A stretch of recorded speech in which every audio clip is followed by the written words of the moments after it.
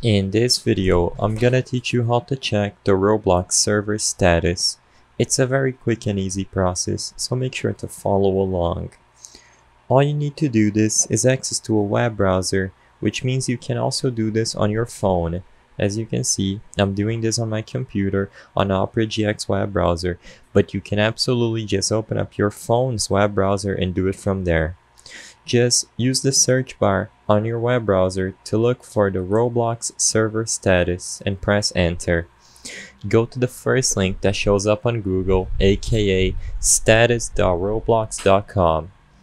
In this page, when it loads, it's gonna tell you all the updates related to if Roblox is or was down.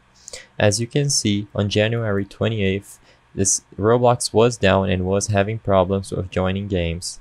Likewise, on the 21st, it was having problems with the website. At the top of the page, you can see the current status, and it usually says that all systems are operational. If any servers are having issues, it's gonna have a red symbol at the top and it's gonna tell you the error that they are having. You can check how long ago it was updated by looking at the top of the screen on the right side of the green or red bar. I hope I was able to help you on how to check the Roblox server status.